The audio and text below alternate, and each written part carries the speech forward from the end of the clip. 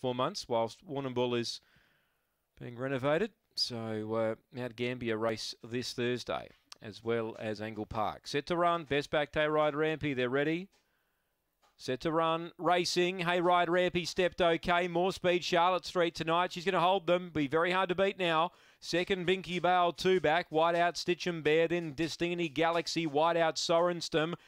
Well back now, Eddie Finner and Hayride Rampy shuffled back. And last, Trixie Wicks up front. Charlotte Street by 2 to Binky Bale. Running on Sorenstam. In front, Charlotte Street holds Binky Bale. Third, Stitch and Bear, I think, from Sorenstam. Next in was Eddie Finneran. Hayride Rampy couldn't lead. They did their money there, the punters. Further back, Destiny Galaxy and Trixie Wicks. Last in, 23.33, the gallop. Number 1, Charlotte Street. Jumped tonight.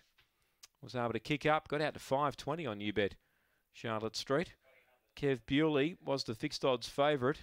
And normally a bit slow early, but tonight came out running. Led the way, 23.33. 3-second, Binky Bale.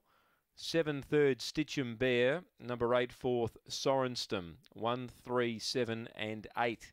23.33, a length the winning margin by 1 3/4 after race 11. 1, 3, 7 and 8. The well-backed Hayride Ramp, he just didn't begin that well tonight.